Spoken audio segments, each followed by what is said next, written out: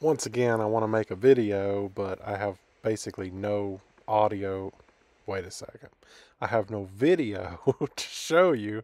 So this is an old, like 15-minute clip of me driving the Super Duty that I used to own.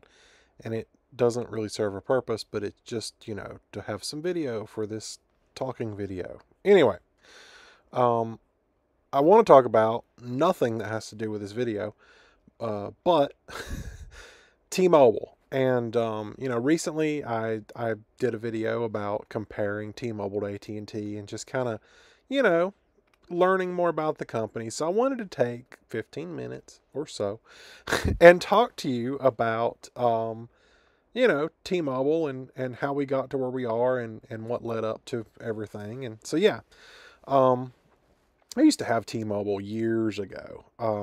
We had it for all of a week and it was just horrible.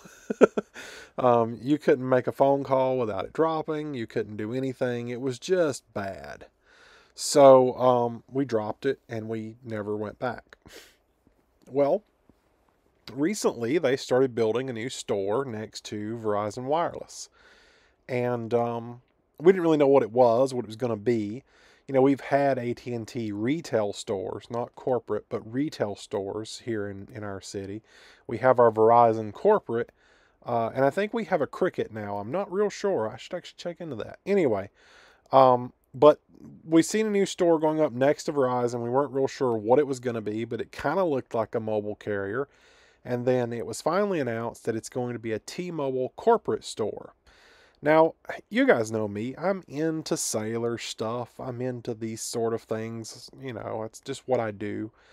So I thought this would be a perfect job opportunity for me. I'm not really looking to leave Enterprise. I like my job with Enterprise.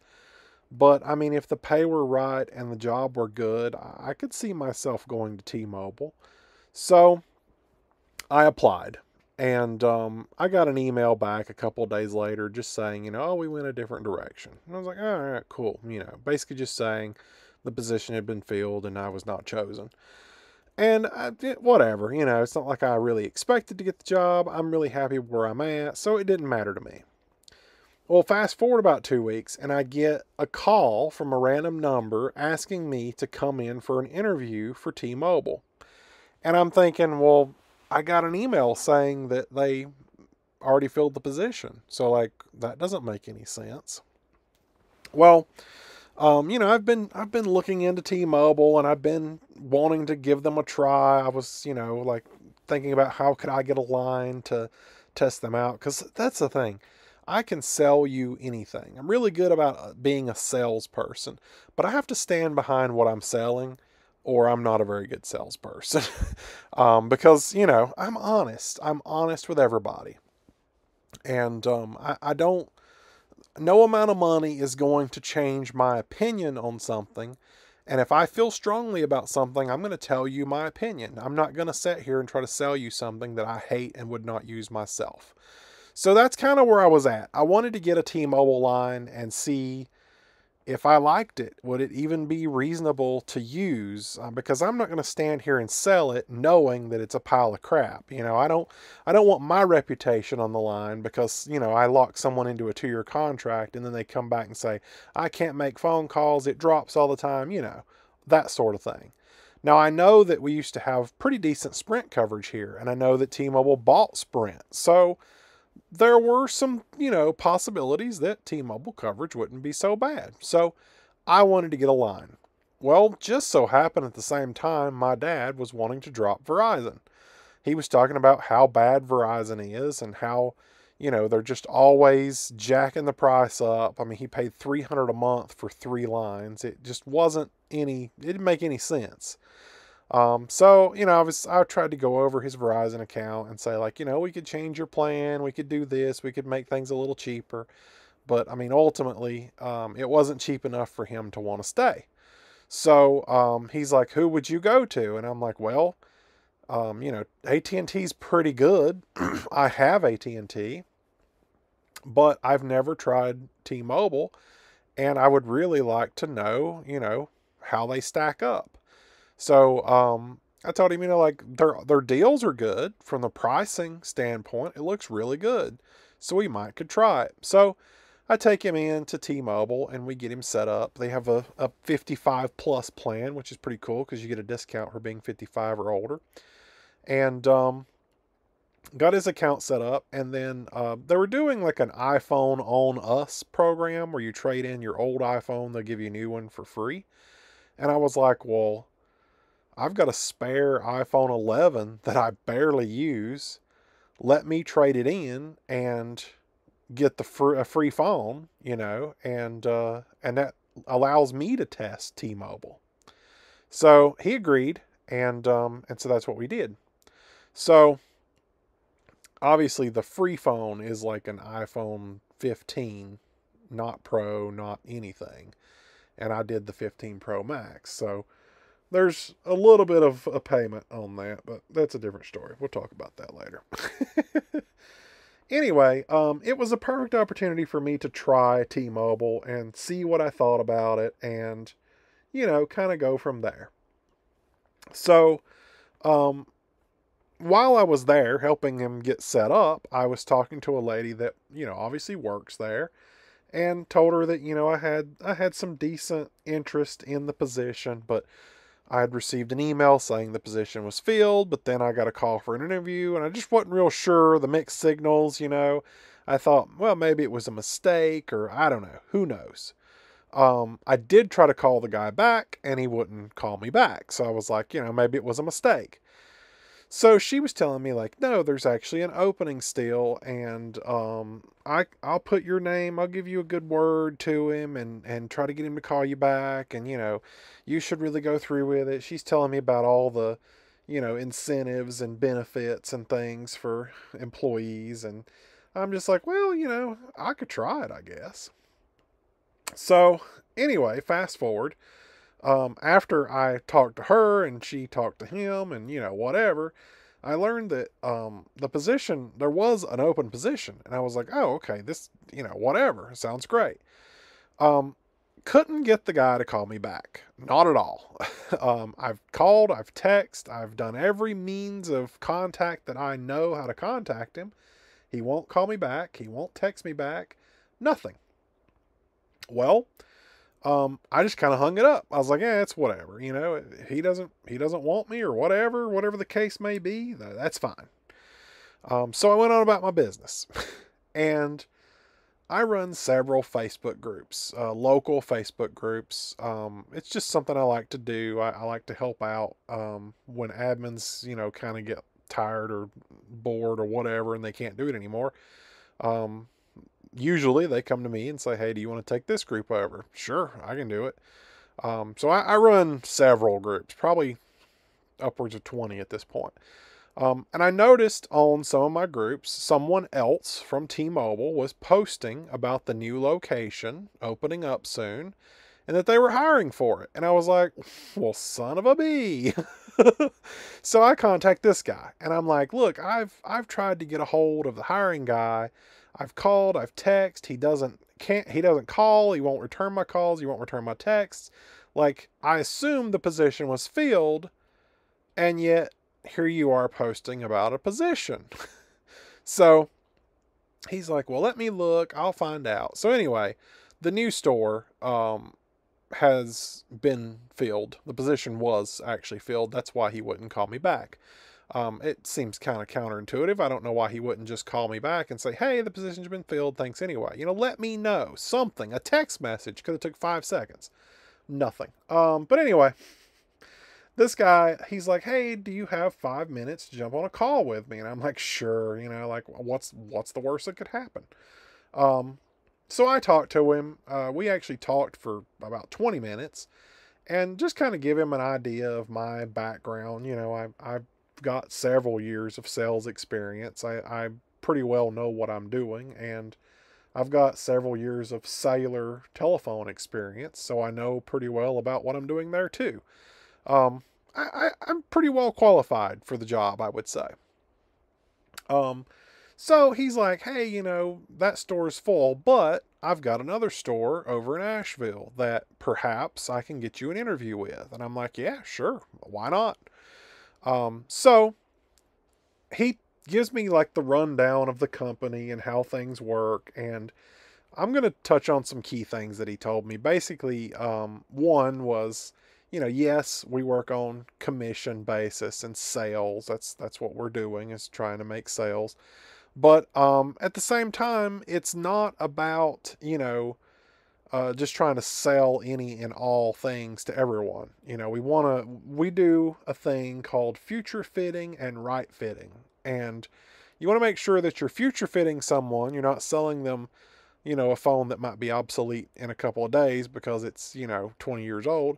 But you also want to right fit them and make sure that they're getting what they want, because if, a week later they come back and say, this is not what I want, you talked me into it and I hate it, that actually comes back on you.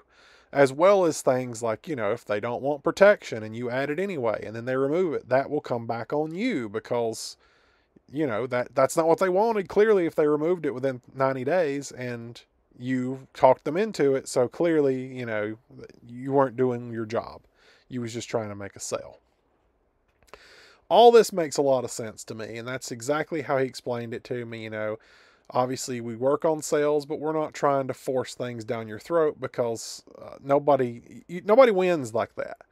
And that's, I basically told him that, like, yes, I can sell anything I want. Like, that's not a problem, but I'm not going to sit here and push something that I don't support.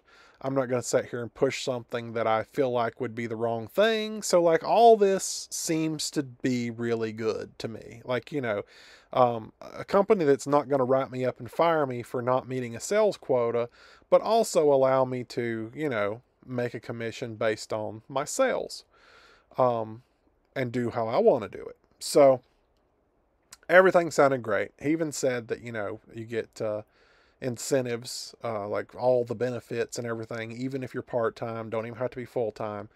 And I explained to him that I work at Enterprise 2 days a week, and I don't want to quit Enterprise. So my goal would be to find a part-time position that would work with my schedule for now.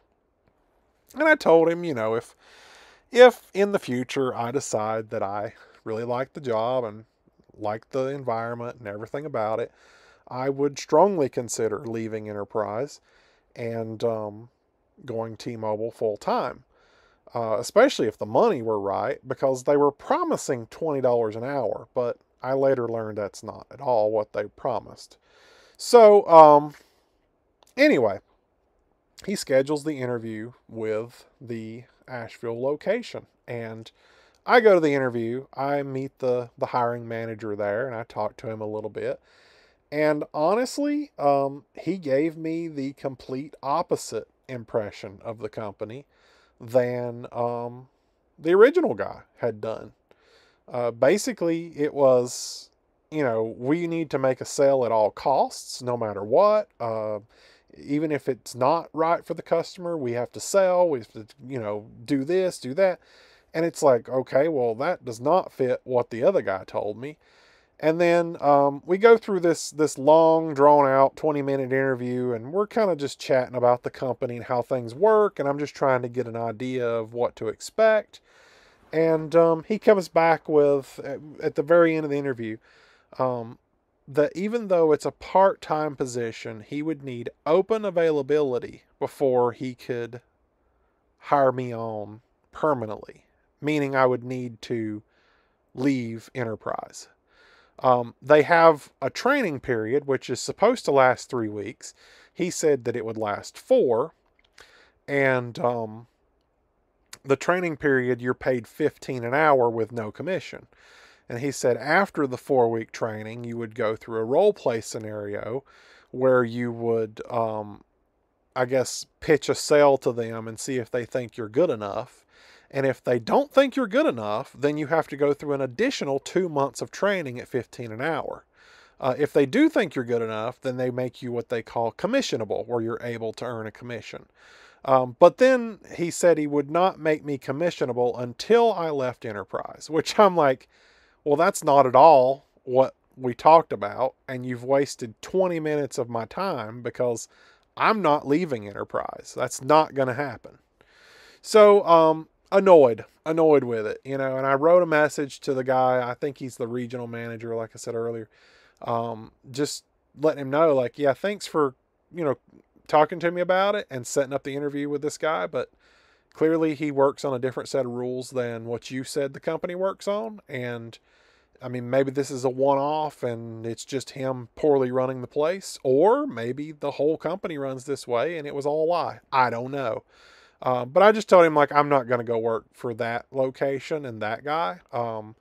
If a position opened up at the original store here next to my house, then absolutely I would love to try it. But otherwise, no thanks. He read the message and did not reply. And I just thought that was funny because it shows that either one, he's actually looking into it and maybe he'll get back to me, but I doubt it. But more likely than not, two, it shows that he doesn't give a crap either. So maybe it's best I don't work for T-Mobile. You know, I'm happy at Enterprise. I only work 2 days a week. I could have more time if I wanted, but I don't really want more time. And yeah, I'm happy with it. I wanted to try something different. You know, the possibilities at T-Mobile seemed pretty endless to me. It's based on, you know, your device sales. You don't make a whole lot off of a device. But if you can get someone to change their plan or add a new line or upgrade their plan, or if they're just coming in to set up a new account, that's where the money is, because you're paid half of whatever their monthly cost is for the first month as your commission for getting them set up. So like if you buy a $100 a month plan, well, I just made $50 off of that. And that seemed like a pretty good deal to me, a pretty good setup. So I was excited to try that, but you know, also get people set up right. You know, I don't want to pack their account with every possible feature just so I make $1, because you know, if they remove it in 30 or 90 days anyway, I don't make $1. But you know, I felt like, and knowing where I come from with my internet sales, I felt like I could have 15, 20 people sign up my first month there. That would have been a pretty good check, because, you know, you got their home internet at $50 a month. I make 25 for the first month. 25 times, you know, 20 people. That's pretty good. I could be happy with that. Ultimately, I wanted to try it for 90 days, and that's what I told the regional manager. I wanted to try it for 90 days and see, could I make $20 an hour or more. You know, I already make like $17.50 at Enterprise, and going to 15 would be a downgrade for me. So I would need to make good commission to make it worth it. Otherwise, it wouldn't be worth it. Um, and he was totally on board. He said, you know, years ago he applied for Enterprise, and he asked them for an opportunity to think about it, and they thought he was crazy, and they did not give him the job because of that. And so he totally understood where I was coming from on that, and was willing to work with me on, you know, give me 3 months, I'll do the job, I'll learn the job, I'll go through the training, but let me actually do the job and see if I want to leave Enterprise. And ultimately, I don't think I would have. Knowing what I know now, I'm glad I didn't. That's usually how it always works out. I once applied for Verizon, and it was kind of the same deal. I was fed this BS line of, you know, oh, we got to do the right thing. And then when I go to the interview, oh, it's sell, sell, sell, you know. In the shadowing that I did on that day for employees that were working there, I was pretty much told that everything needs to be a sale no matter what. So they had an old lady come in there and said that her phone doesn't hold a charge anymore, and wanted to know if they had batteries. Now, me being me, customer service oriented, I would have said, hey, you can get this battery on Amazon for $5. Sure, I don't make a sell out of it, but I helped a customer. And I feel like that relationship with, you know, a customer, a random person, whoever, will come back to help me later on. Whereas if I had just sold, you know, wrote her off and said, no, you got to buy a new phone. Like, had she found out the truth, she'd have been pissed off at me. That made total sense. It made so much sense to just help the customer and do the right thing. But in that interaction, they told her, oh, they don't make this phone anymore. They don't have batteries for it. You'll need a new phone, 2-year contract. At the time, it was 2-year contracts. And I was just appalled. I was like, you could have helped this lady. Sure, it wouldn't have made you any money, but what does it matter? You know, like I think she ended up not buying anyway. So you wasted 45 minutes trying to convince her to buy, and she didn't buy when you could have just spent 5 minutes telling her, hey, they have these batteries on Amazon for $5. Okay, thanks. And she leaves. Then you can move on to the next customer and actually make a sale. But no, you wanted to try to wrong the customer that was there in the first place and didn't make the sale after all. So anyway, before I go too far into this, that was what was up with T-Mobile. I'm not taking a job with T-Mobile at this point. I would like to try it, but I mean, if all locations have the same set of rules as the one that I interviewed with, then I don't think I want to try it because why is it that all of these commission-based jobs are so shady? Why is that? You know, like you hear of car salesmen that are just like, oh God, a car salesman. I don't want to deal with them. I mean, it's basically the rejected car salesmen that work at cell phone companies. And they do the same crap. None of it is to help the customer. None of it is customer service oriented. It's all about make that money, sell, sell, sell.